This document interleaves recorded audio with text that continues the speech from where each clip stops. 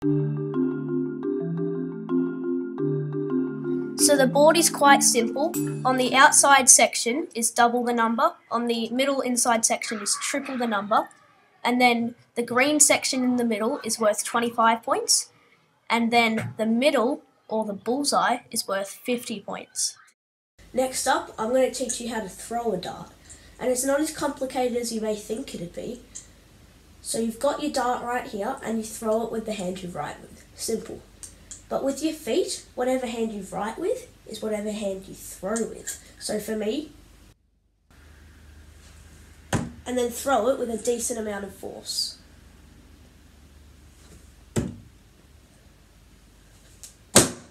So the game I'm going to teach you is 301 and 501. So all you've really got to do is take down to 0. So for example, 301 minus 4 is 297.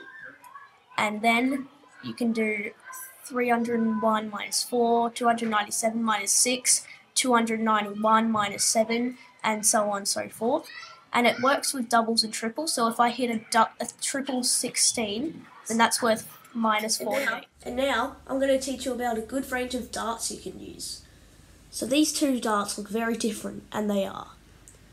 This dart is a lot bigger, a lot skinnier, and this one is a little bit thicker if you look closely, but it's a lot lighter. This one can travel through the speed faster because of its weight. Watch me throw them and you'll see the difference.